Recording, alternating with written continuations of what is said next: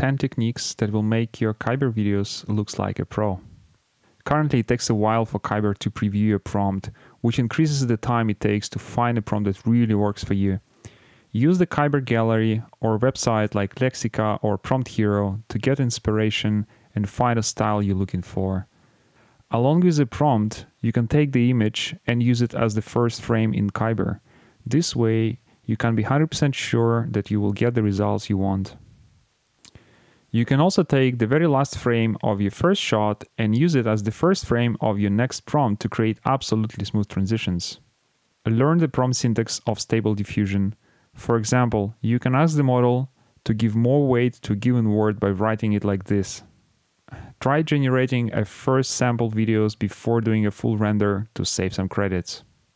If you're a musician, you can fill in a form and get a 50% discount on all plans on Kaiber. All you need is a valid Spotify artist profile.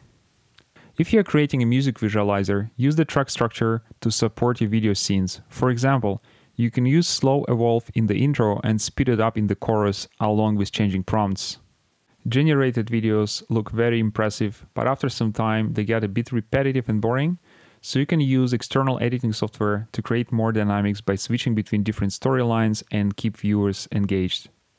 People like stories. Great movies and videos are always built around great stories.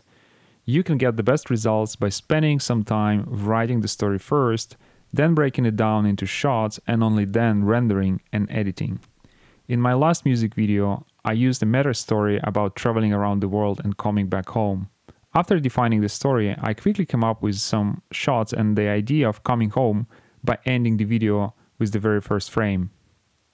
If you have a question about Kaiber or would like to share your work and get some feedback, you can join Kaiber's Discord server.